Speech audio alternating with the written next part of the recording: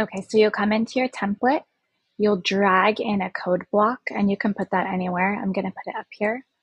You'll paste in the code, and then you'll see that I have this text, which you can delete if you want right here, or you can change it. And then after that, I have 3 icons appearing. So you can change these to whatever you want over at Font Awesome.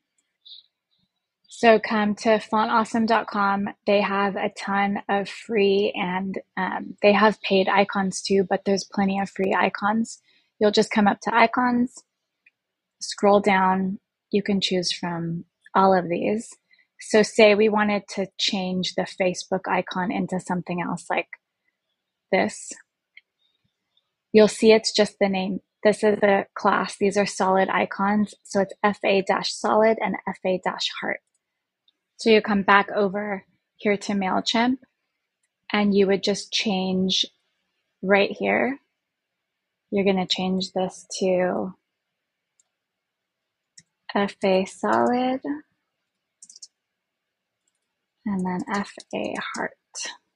And you'll see it changed already. And then you can change the color here to whatever you want. And then the last thing you'll want to do is change the destination URL right here. Just make sure to change it to what your URL is. And then once you're done, these can go anywhere. So you can put them in a column. You can put them like down here. You can center them. You can pretty much do whatever you want with these. Just make sure when you're running them across your column that they're not too long, that when it stacks in mobile, it gets a little bit wonky. So 3 to 5 icons max, I think, is the best.